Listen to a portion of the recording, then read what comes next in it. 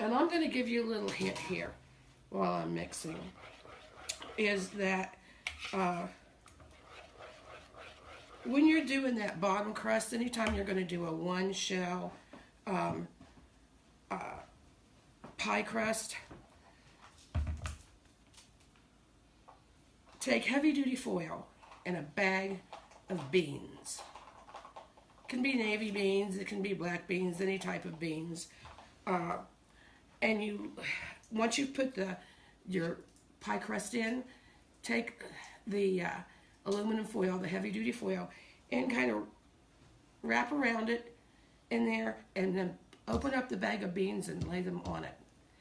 And cook it with that for like 20 minutes, 25 minutes. Then take it out of the oven, lift up the foil with the beans in it, and you can reuse the beans later. I do that. I keep it in a separate bag. And then finish baking it, and it will keep the shell at the bottom flat instead of it all bubbling up. Because most people know, even though you poke it with the fork, it wants to bubble up anyway. Anyway, I found out that works perfectly.